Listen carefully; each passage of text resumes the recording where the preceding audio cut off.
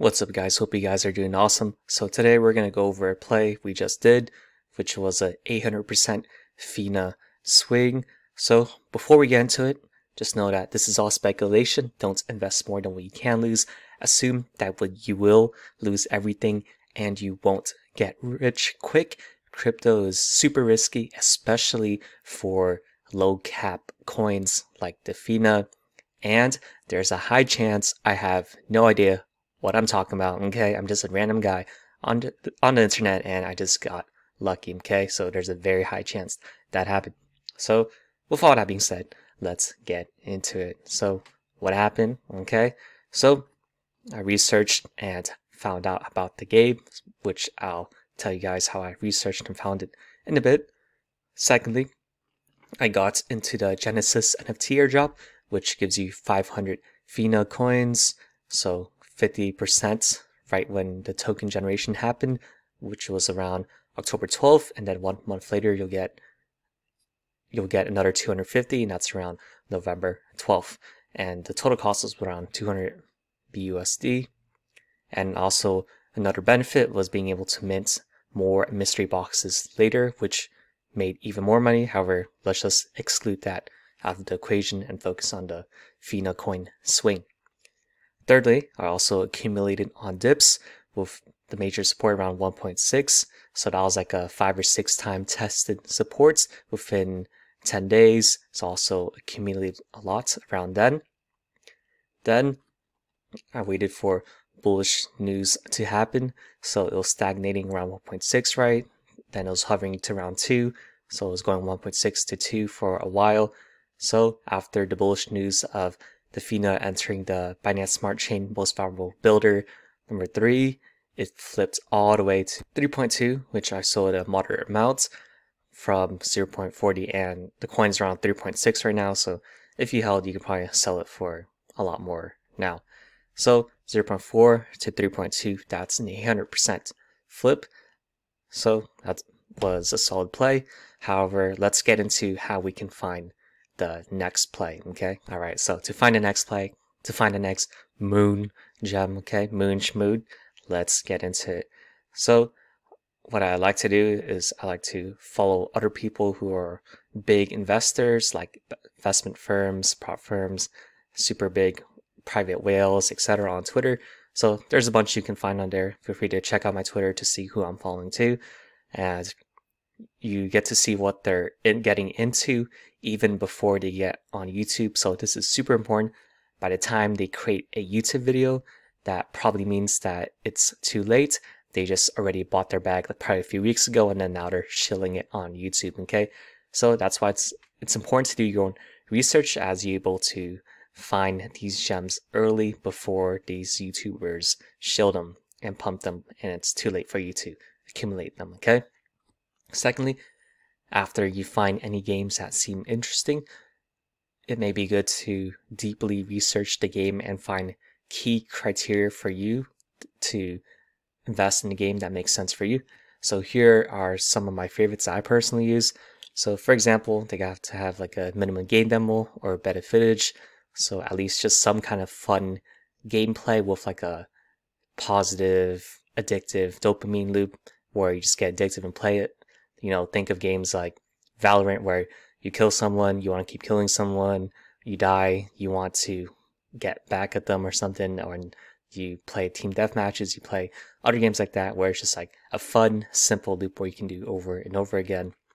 Secondly, having big investors and partnerships are a must, as they not only give you capital, but they help lead the team towards very trying times, right? For example, if there's a hack, or if there's like a manipulation by a whale or something by another party, they can jump in and help save the day, or they can give advice on anything else like marketing and giving free advertisement, etc., along with having loyal fan bases. Thirdly, having a transparent team that showed their info publicly and having past game experience is a must for me too, as they're able to work around it. They're not really guessing much because they've experienced the hardships before, so they know how to deal with them. Fourthly, responsive mods and having positive community members. So this requires you to get in those Discords, Telegrams, and to chat with the team, chat with the community, see if you vibe with them. So if you don't vibe with them, the mods are attacking you, the community members are kind of toxic, or they're just not even responsive, that's probably a bad sign that the game's going to go downhill, and it may be like even if the game looks good, even if the website looks super aesthetic and everything, that probably means that long term they're kind of screwed, okay?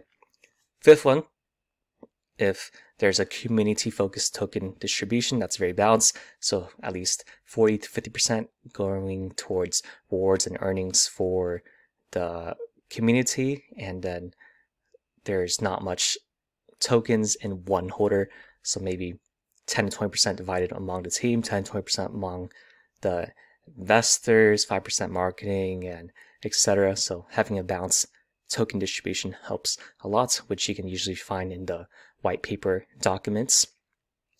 The sixth one would be great social media engagement and growth. So if you find a game that you like, check their Twitter maybe every few days or a week or so, see how that's growing. If they're stagnating or even losing followers, you check their posts, there's no one replying, that's kind of a bad sign. Same with Discord too.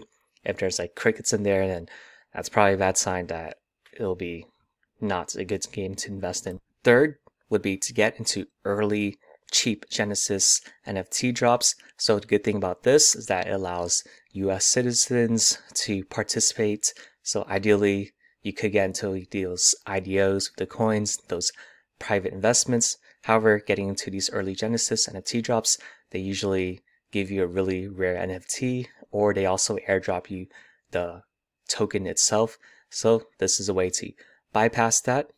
So get into these NFT drops after researching, after getting to know the community, right? So there's going to be a bunch of these Genesis NFT drops. Don't feel the need to FOMO in. Just take your time, research them.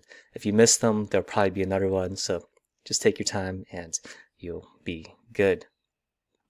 The fourth one would be to, after getting these Genesis NFT drops, to actually utilize them, right? So you could either do the flipping approach where you just wait to there's a euphoric gap up. So maybe there's a bullish catalyst, just like the Binance Smart Chain Most Valuable Builder one, or the overall crypto market heats up, then you just sell it after the token pumps a lot. For example, if it's a breeding game like a PegXC or Cyball coming up, you can find the highest quality NFTs because the breeding fees are usually the same for even if it's the cheapest quality NFT or even if it's the most expensive, highest quality NFT. The breeding fees are usually the same, so it makes more sense to accumulate the highest quality NFTs so that you can have the cheapest breeding fees and you can flip them for the most. Thirdly, you can utilize these Genesis NFTs as they are usually more rare, more powerful. You can play the game and dominate to be in the top 1%, as there's usually like PvP tournaments and rewards and titles and exclusive benefits given to the top 1% of people who compete in these games. So if you really love the game, you really love the gameplay, you could compete and hold these really rare NFTs so that you can be in the top to reap the rewards, right? And you can utilize them for anything else that pertains to your game. So pertaining to point C, playing the game, the reason why we want to do that is that rewards are maximized when you are either in the top 1%, so you're giving a lot of time into it, or when you do the bare minimum of the fundamentals, right? You can do the opposite approach where you learn about another game and then you learn the basics of how it works, just enough to get by. Then maybe you do a scholarship or you flip the NFTs. That way you can maximize your time into the games that you really do love playing, and then for the games that can give you a lot of profit but you don't really like it, you can have other people play for you. Then you can make returns on farming, or you could just flip it whenever there's a euphoric gap up. Okay, so anything between is, in terms of return, a more waste of time as you aren't really maximizing your time and energy. So Thank you guys for watching. Feel free to leave a like, comment what you think of Defina. It's currently my favorite NFT game. I highly recommend you guys check it out. Super fun game, and I can't wait for it to release in early or mid-November. And let me know what other videos you guys want to see. Subscribe if you want to see more videos like this, and here are other ways you can check out in the document, which I'll post in the caption to support the channel with any other referral links and things like that. So most importantly, these videos are for entertainment purposes and they are not recommendations, as I'm not a licensed professional. The best investments are the ones where you have the greatest conviction in by doing your own research. So the name of the game in crypto is to survive as long as possible. This means limiting excessive leverages, not getting liquidated, and just getting into great fundamental projects that could be the future blue chips of the future. So if you get into those, you hold them for as long as possible. You get to really reap the benefits long term. Okay, so hope you guys enjoyed the video and talk to y'all next time.